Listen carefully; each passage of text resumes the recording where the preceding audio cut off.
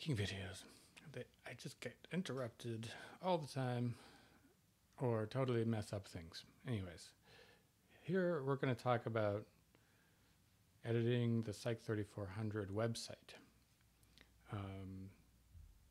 Let's take a look at the website. It's got a home page. It's got a page where we can have information about lectures. I've got it set up so that for each day you can link to a chapter in the book. Slides, which are part of the website, so you can edit all this stuff too. And lab manual stuff. Links to the textbook, links to the lab manual, a syllabus, and a resources page. So all of this is written in R Markdown. The GitHub repository is right here. You can download these files and then load them up in RStudio and change everything and recompile and host it on your own GitHub repository. And I'll refer you to the previous video where I show how to work through that pipeline for the statistics lab manual. Here I want to focus on the files in this repository and kind of dig into how to edit them and how to modify this thing. So I've already got a copy of this on my local computer, Psych 3400. You can see that here. I'm going to open up the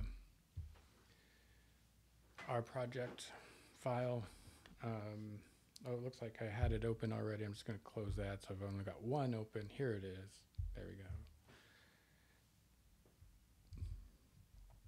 All right. So first of all, if you press build, then you will compile a website. And there it is. So I'm looking at the local copy now. We can test it out, see what it looks like. Looks good, I guess. Okay, let's talk about the details here.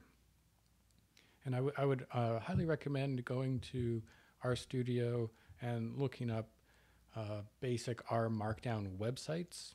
I'll put some links in the description of this video to two great resources on that. But let's take a look at what we got going on here. So first of all, the _site.yml file, we use this to control the name, the title, and the names of the tabs and what content is displayed in the tabs. So if I wanted the tabs for lectures to say lecture schedule, I could write that here, and that would be updated over here. It'd say lecture schedule instead of just lectures. I'll change it back.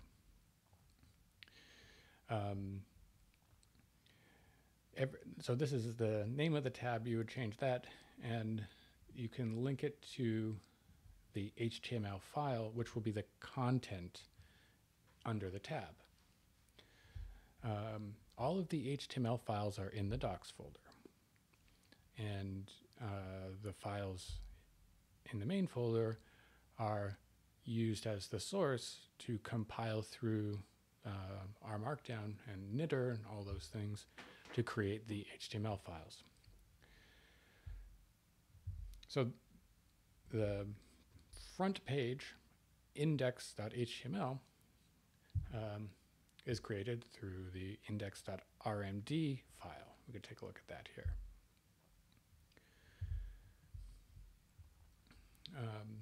So I'm just going to step through this file pretty quickly. It's got a title, and changing this changes this word right here. If you're not familiar with R Markdown, you can kind of put lots of different kinds of code into this one document.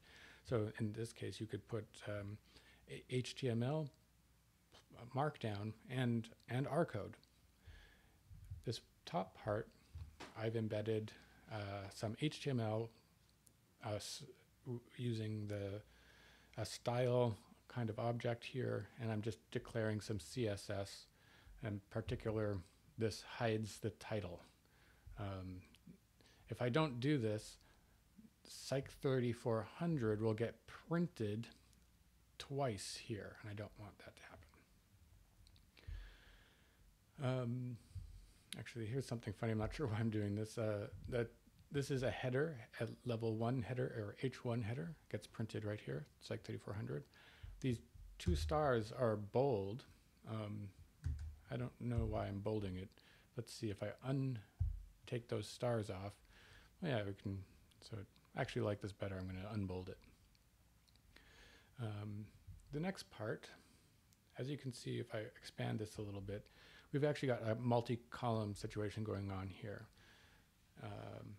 And I'm using some divs to set that up. So if we go down and look at all of this, we're creating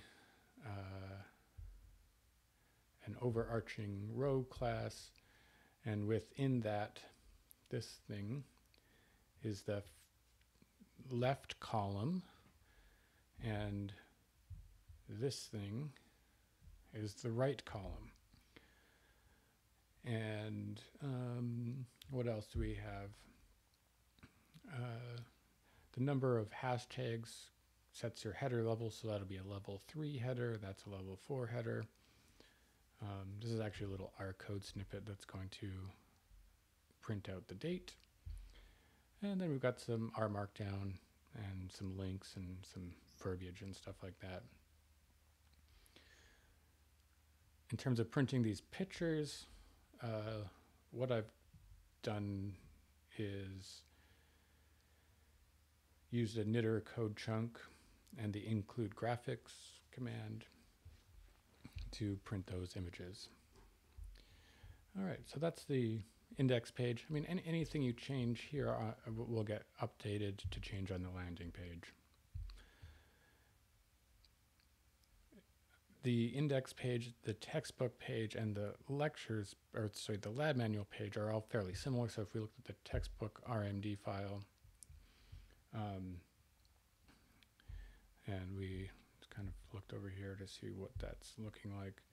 Again, we've kind of got a 2-column situation with some text and a picture. And again, this is the left column, this is the picture. So anything you go and change will get changed over there. So if you were to copy all of our materials, including the textbook and the lab manual and this website, and host them all on your own GitHub accounts, you'd want to go and change up these links so that they're linking to your stuff and not my stuff. Okay. What else can we look at here? Let's look at the lectures.rmd. So I haven't looked at this in a while. What's going on here? To me, this is a really nice example of why it's awesome to use R Markdown for things. So this is the R Markdown that generates the page right here with all this stuff on it. And what I'm doing is just a little bit of text. So this should be the top part that we see. Yep, there it is. And then there's this table. So what I've done actually is created an Excel spreadsheet with all that information in it, including the web links. And I just read it in and then print it using the cable function. So that Excel spreadsheet's right here. So if I want to change the content of this table, then what I would do is, I didn't mean to press view file, I don't think. Oh, it's going to open up in Excel. Yeah, here it is, great. So I just go and edit this Excel file, save those changes, and then they get updated on the website. So I think that's a pretty fast, convenient way for handling all that information. So what else? We got a syllabus. Oh, so this syllabus is all written in R Markdown. You can see here There's a few more bells and whistles. I've got this sidebar that you can scroll through, and there's all sorts of different kinds of content in here. I guess I'll just say, like, well, here it is. It's syllabus.rmd, and this maybe is just another example of writing a bunch of things in our Markdown and setting some of these parameters up here under output. So TOC true, that's going to make the table of contents be a thing. TOC float means it floats on the left side. And the depth is 4, so that means if you have like subheadings, it'll go to a depth of 4 subheadings in terms of printing it out in here. And yeah, otherwise you could see how I've done this. I've imported a CSV file with instructor information, and I'm printing that out as a table. I've imported the lecture schedule, and then I basically just got a bunch of words and things that I write down here, and all of this is just printed to that website. So you could maybe use this as an example about you can easily just modify these things for your own syllabus.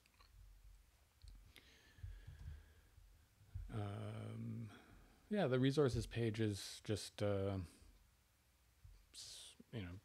page of a few resources that I thought were useful for students at the time. And again, it is just right here, has an RMD file, and there it is. So each of these RMD files, when they're compiled through either pressing build website or by just knitting them, they create a corresponding HTML file in the docs folder. Right, and when you push your changes back up to GitHub and you enable GitHub pages for the docs folder, this will get displayed as a website. Okay.